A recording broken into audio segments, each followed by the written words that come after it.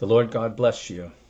I pray that this week has been blessed and holy, and that as you continue to journey towards Holy Pascha, that the remainder of this Holy Week will continue to be blessed and holy as well, so that together we can joyously celebrate in fullness Christ's holy resurrection on great and holy Pascha in just a few days, I wanted to just share my thoughts with you about something that occurred today in the Orthodox world. I've had a number of people contact me and ask me about it, and I want to be clear that these are just kind of my thoughts, and only really because I think that it really is on people's minds and consciences, and they want to know, they want a response, they want to know how they ought to act, how they ought to comport themselves. I think it's an important question, and I think in the days coming that there will be more comments about it, but I wanted to offer something from my perspective as a parish priest, and in the way of encouragement. Nothing like an official statement or anything like that, but encouragement, because the Orthodox life is challenging, and we will have a great many challenges throughout our life in the church. And so any challenge that we have to face well in Christ. And so what I'm talking about particularly today is that it has been reported that a metropolitan of the Patriarchate of Alexandria ordained a woman to serve as a female deacon. Now, I know probably many of you not so long ago went on the internet to hear or watch Ancient Faith's production about the question of deaconess. This is a topic that has been talked about a lot over several decades. The deaconess, what is a deaconess, what does it mean? And there have been many articles written. But what happened today, I wanted to stress this, what happened today with Metropolitan Seraphim of Zimbabwe was ahistorical. It's not something that was ever done, and it is, in that sense, innovative. Now, at the parish level in Orthodoxy, this has very little application. This has something that doesn't affect us hardly at all. I know that there are some people that would not like to hear that. They don't want to necessarily accept that. But I just think it's important for us to be reminded that even something like this that could be heretical, even if it was straight out heresy, like Arianism and Nestorianism are these great heresies that we think about, not great in the sense of that they're good, but great in that they were vast, that they really afflicted the church. Even if this were something that was great like this, and it was a heresy that was great like this, then we, of course, as Orthodox, do in fact not only have experience dealing with it and navigating it, but we actually do have the mechanism to do that as well. So I know that this might cause a little bit of unease amongst some of our faithful in the churches, because we're used to kind of this soundbite theology where we want a reaction right away. You know, we want to dive into it right away, and we want to take care of business right away. It's not so much that Orthodoxy is really slow or anything like that. In fact, we do live in this age where information comes at us rapidly. There's email communications and things like that. So the awareness of things is much more than it would have been in what we consider the ancient world. So our response, not a reaction, but our response has to be something that I think is a good, thorough response. It has to be blessed. It has to be one always in humility. So what ought we do if we're in the parish, the average parishioner or the average parish priest? What ought we do when we hear about something like this? Or particularly, let's just say this example. What are we supposed to do about the fact, if it's true, that His Eminence Metropolitan Seraphim of Zimbabwe ordained a woman to be a female deacon? Well, first of all, there's very little that we can do regarding Metropolitan Seraphim. Unless you have his phone number or his email, or you have somebody that can get his phone number or his email, then you're unlikely to reach him, right? Now, I'm not even sure, even if you had his phone number or email, whether you should reach him or not. But I will say this, that's not where, if we were going to have an effective response, that we ought to start. In fact, just like everything in Orthodoxy, we ought to start within ourselves first, cultivating humility and prayer, right? And this is particularly important because the great saints show us that regardless of the great heresies that went on in the world, their call remained the same, to be holy. Now, my spiritual father, Father Alexander Addy, told us many times when we were in seminary that, especially as clergy, we ought to obey the bishop unless the bishop does something immoral, illegal, or something that is heretical, meaning, uncanonical. Now, sometimes I say that and people say, well, Father, isn't immoral and illegal the same thing? Think about that in today's environment. All right? So I think Father Alexander makes the distinction well. But it's a good guide for us, okay?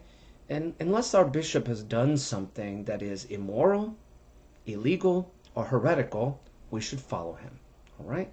Now, in the instance of Metropolitan Seraphim, if indeed he did ordain a woman to be a deacon, and they're just calling it a female deacon, this is essentially using the prayer for a male deacon and then ordaining a woman at the altar and then vesting her the same way that a deacon would be vested and asking her to do the same things liturgically that a male deacon does.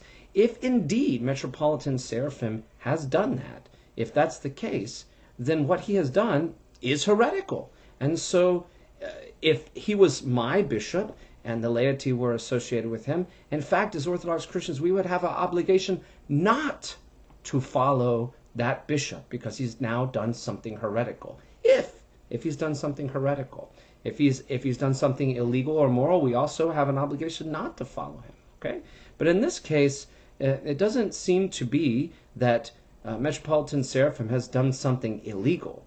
Now, certainly, if he has ordained a woman according to the right that is reserved for male deacons, I think you could very easily argue that it's a great scandal and is indeed immoral. So he probably, if this is the case, he's probably done something not only heretical but immoral.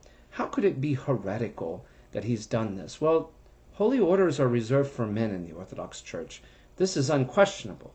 Now, some people have tried to argue otherwise, but they've done so only from a heretical standpoint. It's heresy to offer that holy orders in the sense of the hierarchy can be offered to women. It cannot be in the church. It's never been done, and to do so is an innovation. So if Metropolitan Seraphim in Zimbabwe has done this, he has innovated, and he has essentially made a heretical act. So what, again, can we do? Well, I live in the United States. I can do very little.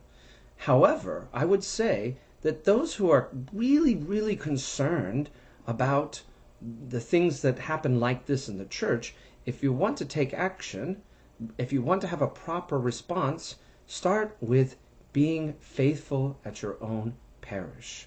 Now, if for some reason you feel compelled to enter more into it, I would say start talking to your parish priest. And yes, even email your bishop. I think what will possibly happen in this scenario is that a greater unified response will come out condemning this action, and I think that Metropolitan Seraphim will have to give an account of what he has done. I have to say, though, from what I've read online, which was published by the St. Phoebe Center, which is kind of spearheaded these kind of activities over the years, and from the pictures that I've seen, it is particularly damning. This doesn't seem like a mistake. This doesn't seem like somehow, well, she wasn't ordained as a deacon, but she was a deaconess. This looks like a full-blown heretical innovation. And so in that sense, us as the faithful and us as the clergy in the church, even if this is something that has happened in the Patriarchate of Alexandria, we not only need to keep an eye on it, but we also need to be prepared to give an account of our faith and to ask our hierarchs to speak boldly against this heresy and this innovation. This doesn't mean that we need to kind of blow our lids and get crazy and, make all kinds of threats or something like that. Or is this the end of the world? I don't know. Christ could come again tomorrow. He could come again on Holy Pascha. He could come again in 5 days. I don't know. Only God knows when the time is right. But I will say this is, of course, extremely concerning, and it's not something that we can just sit idly by and do nothing about. So the first thing is prayer. Be involved in our local parish and build it up. Also, talk to our parish priests and our hierarchs, our hierarchy, and ask them, to stand boldly against these kind of things. But also, we need to be approaching this with humility and love. If this was something that was happening in our backyard, if something was happening in the United States, then perhaps we would be more proactive on a local level. But as it stands, this has become, so far, an isolated incident. I do think that we also ought to be particularly condemning those who are involved in pushing for this and setting this up. One big proponent of this has been Dr. Carrie Frost. I don't think that there's any way that we can recommend anything that she's done from this point on, because this is a bridge too far. And I think we should certainly warn people about St. Phoebe Center and the things that they've done and how radically they're seeking to alter the Orthodox faith. It's something we simply cannot accept, brothers and sisters. Now, again, when we do this, when we take a response, we do it in humility with prayer and discernment, but we also have to remember what my spiritual father said, which I think is a good guide.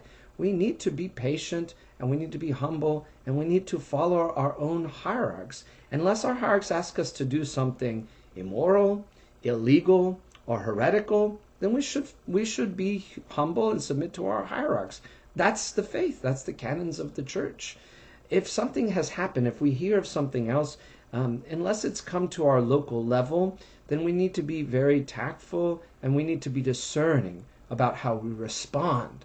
We don't need to give ourselves over to kind of a reactionary thinking or reactionary actions towards things, all right? Now, as a priest, I do sometimes make very clear statements. Why do I do this? Because I want people to know that the Orthodox faith is not going to compromise, and it's not going to be compromised. I've had some people share with me over the years their concerns about this jurisdiction or that jurisdiction, but I think we have to be very careful, because in that kind of jurisdictionalism, what ends up happening is Satan and the demons find a way in, right? And they create chaos. Brothers and sisters, we can't allow that to happen. What we have to do is we have to remain faithful and united. And I think we have to be careful not to paint with broad strokes, all right? I think we found out, especially during the last couple of years, the last 2 or 3 years, that things are very challenging and we have to stick together. And that means remain faithful to the church and what it teaches. When we see someone that is erring, then we have to offer kindness and love and pray to God that they will come back to the correct path. I don't desire, and I don't think any of us should in any way desire to have any kind of schism in the church. But we should know that sometimes schism does happen. It's historical. We don't have to get crazy about it. We don't have to denounce other people and go looking for people that are not doing. We don't need to become overzealous in our desire and pursuit to be faithful, because we could have a great fall as well. And we've already seen that happen in our lifetime. There are many people who have fallen away from the church because they feel that they are, in fact, more righteous than the church. But we have to be very careful and discerning. So the good principle, again, that Father Alexander Addy gave me and that I give to you: follow your bishop. Unless your bishop has said something or done something illegal, immoral, or heretical, follow your bishop. I'm blessed to have an amazing bishop, Archbishop Alexander, whom I love dearly. And some people have even attacked him from time to time over the years. But I have to tell you, it was very disappointing for me to see that. He has remained an amazing and faithful hierarch, and I can only thank God for his leadership of our diocese. I pray that you would also pray for your bishop, your clergy in your diocese and your church, and that you yourself would remain faithful in all things to Christ and in church, the holy bride of Christ, his church. Right? You have a responsibility to be faithful. I have a responsibility to be faithful. And all together, we have responsibility to be faithful to Christ and the church and build up his body. So, that's my message for you. That's my response for you. That's my thoughts about this, is do not be too troubled with this. Not so much that there is some kind of slowness, but allow time for the church to work and to do what is right. In the meantime, you don't have to sit idly by. Pray, be really involved in your parish, faithfully. Show up to the service and pray hard. But if the Lord puts on your heart to talk to your priest, to talk to your hierarchy, to talk to your bishop, please do. The clergy and the bishops are there to serve the faithful. And if we have concerns, if the laity have concerns, of course they should bring them to the church. But please remember, it's all too easy to conflate our concerns with demands. And we always want to be approaching things in humility. Even something as sorrowful as supposedly what has happened today at this church in the Patriarchate of Alexandria. I pray that this is not accurate, but unfortunately it does seem from the reports and the photos that this is accurate. And so we pray, we remain faithful, and if we would like to do more in humility, we contact our clergy, talk with them, and talk with our bishop. God bless you, and I pray that the rest of your Holy Week and Holy Pascha is a joyous and blessed one. God bless you.